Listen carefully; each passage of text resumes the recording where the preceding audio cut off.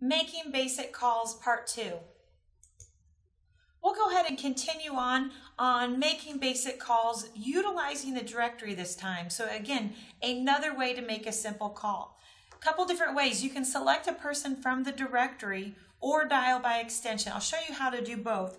What I like about utilizing the directory is it allows quick and easy access to multiple people within your company. The directory lists everyone within your company.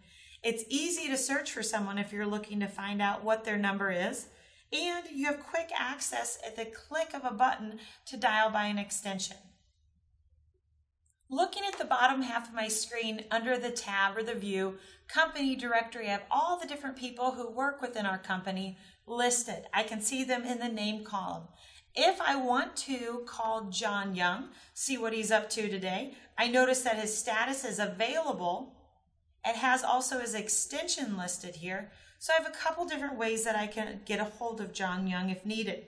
One way is I can double click as soon as I've selected his name, double click, and automatically it shows the call is connected. It's dialed out his extension number.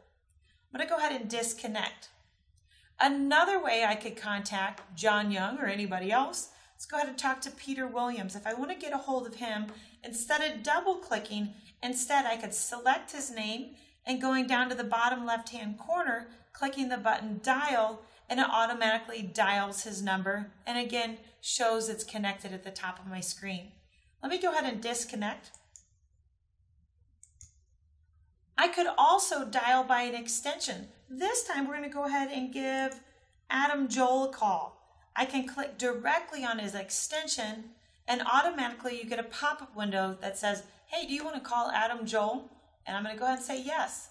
Automatically, it shows again the call is connected, so I would be able to speak with Adam Joel instantly.